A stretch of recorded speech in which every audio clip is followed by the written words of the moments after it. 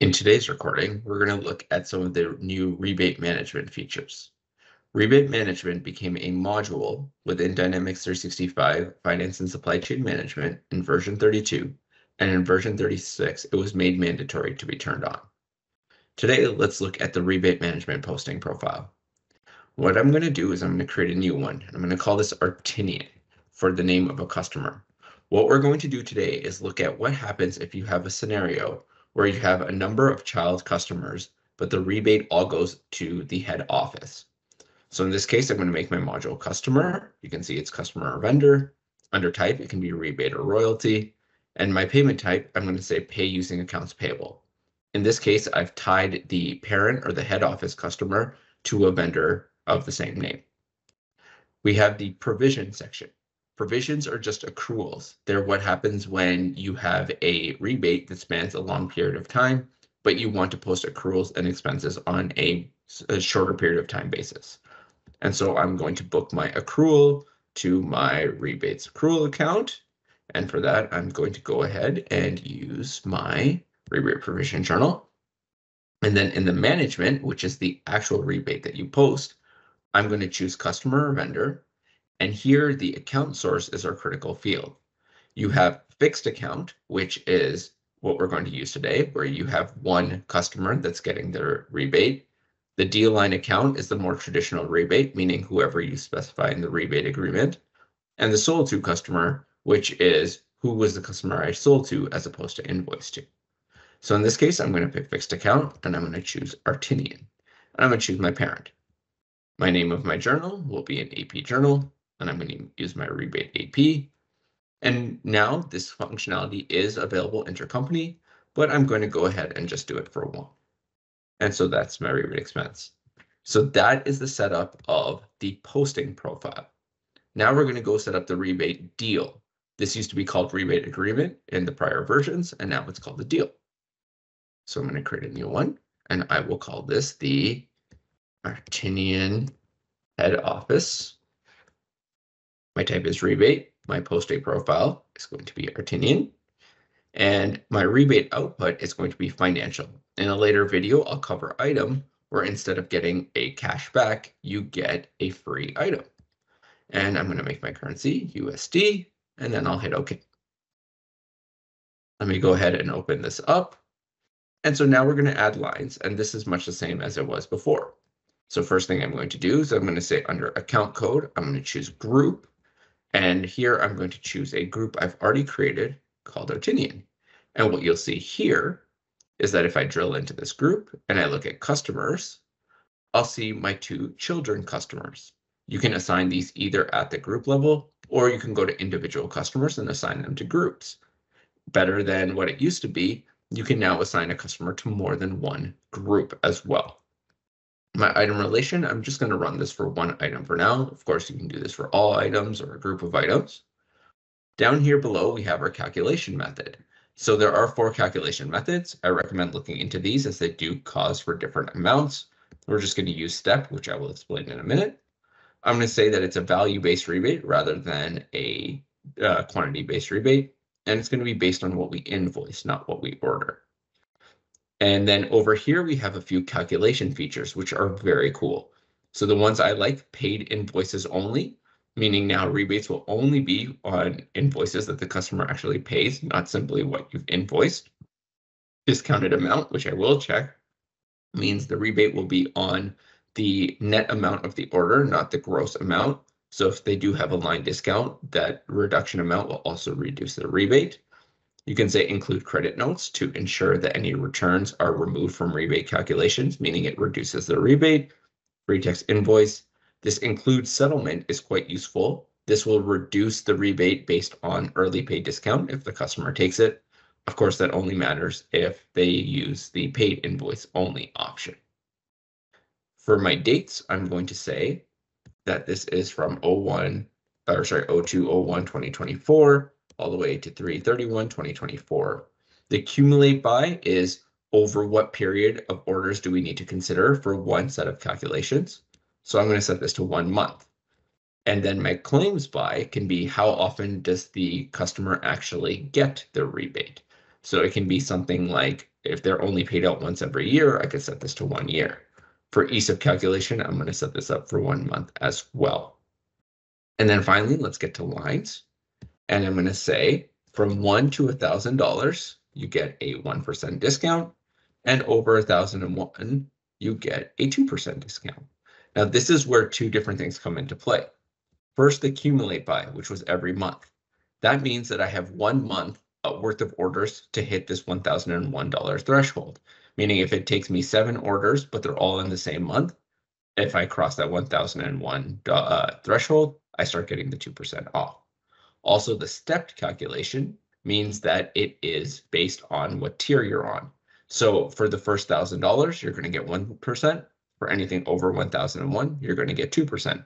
For example, if you were to use cumulative, it would mean that if my total sales for the month were over 1,001, the entirety of my sales would get the 2%.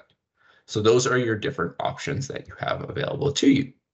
Now I'm going to submit this into workflow. One of the things with this new rebate management feature is that you have to get these approved no matter what. Now, in my case, the workflow is just set to auto approve, but you cannot have this work without workflow. If you disable it, it will forever stay in an inactive status. So let me go ahead and refresh, and it's just taking a minute to run through the workflow engine. But as soon as it does, you will see that this will become active. Okay, now that this is active, let's go ahead and issue a couple sales orders. So first, I'm going to go into all sales orders, and I'm going to go ahead and sell to my Artinian, Missouri branch. And I will put that in here.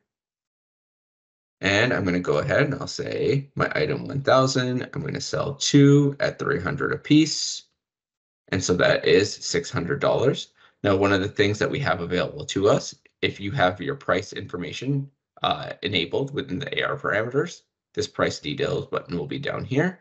And if I click on that, you can see under rebate management, note not under rebates, which is where it used to be in the older version. You'll see the rebate deal that would be relevant to this. And so I'm going to go ahead now and I will ship this.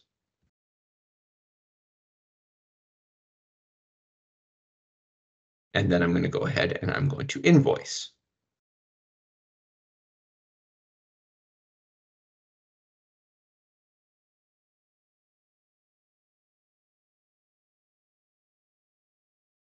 All right, and then we're going to do one more order, and this time we'll do it for the other customer. So I'm going to go out and I'm going to open up one more order, and this one will be to my Oregon branch. Same warehouse I'm shipping out of. This time, let's add in a little bit more flavor. So I'm going to go ahead and I'm going to say 3 at 300, but I'm also going to give myself a 10% discount. So once again, I'm going to go ahead and I'm going to ship this.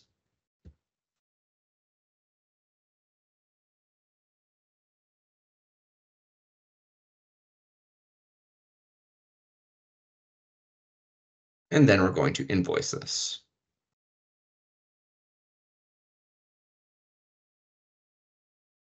Okay, so now that we have our 2 orders, we're going to go ahead and look at the next steps. So I'm going to go back and do this directly from my one deal. You would typically do this for all your various deals, but you don't have to. So I'm going to go into my Artinian deal, and I'm going to go ahead and process my provision. Now note, you do not have to do this.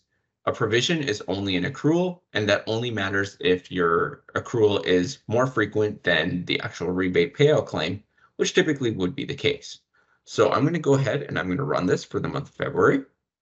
And then if we look at transactions, we'll see that we've created an $18.2 rebate.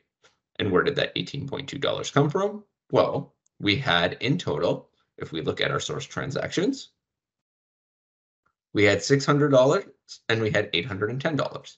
So remember, our first 1,000 was 1%, so that would be $10. And then on top of that, we had another 410 and 2%, which would be 8.2 for a total of $18.20. And so that is my provision. And now what I can do is I can go into my rebate. Now, part of this can be auto-posted, but I've set it up to not do that so that we can demonstrate. And if I look in here, and I'm going to go into my rebate deal 19, I can go ahead and select both of these, and I can post them. Sorry, that would be over here. And I'll say my posting date is the end of the month. And posting this is a matter of posting the rebate, but not actually the GL entry. So if we look at our rebate management, you'll see posted, but document posted is no. And so what does that do? That means if we now go into our GL and I go into my general journals, we'll see my rebate provision here. And what we'll see is this is for my 18.2. We're crediting my accrual account. We're debiting my expense. And we're going to go ahead and we're going to post that. Now, the next step, and again, a lot of this can be automated. The next step would be to actually process the payment to the vendor, which is associated to the head office customer. So I'm going to go in here now, and I'm going to go process, and I'm going to process the rebate. And once again, I'm going to do 2/1 to 2/29. And if we look at my transactions, we'll see now we have this, which is my rebate for $18. The transaction type here is rebate. If we look at posted, we have our provision, and let's actually just go to all to get a view. And now again, in this case, it's kind of meaningless to do a provision because I'm paying out as frequently as I am accruing. But it gives you the sense of what the functionality can do. So now I'm going to go back, and again, I'm going to look up my 19, and I'm going to go ahead and I'm going to post this. And again, I'm going to give it the same date. And those are gone. And so now if I go to my AP invoice journal, we'll see here is my rebate AP invoice. And you'll see this vendor, which is my Artinian parent. Now remember, this Artinian parent vendor is tied to the customer in that vendor relationship field. And so as a result, we are going to have an $18 payable to said vendor, which is the head office. And with that, we're complete. And whenever we do our next check run, by the way, this is in net 30 terms. Whenever we do our next check run, we will pay the head office and cut them a check. Now, remember within our rebate posting profile, and let me go back to that. It did not need to be in this. You did not have to choose pay using accounts payable. You can, of course, simply give them a customer deduction. But in my case, I wanted to show the full AP process. Hopefully you found this video beneficial.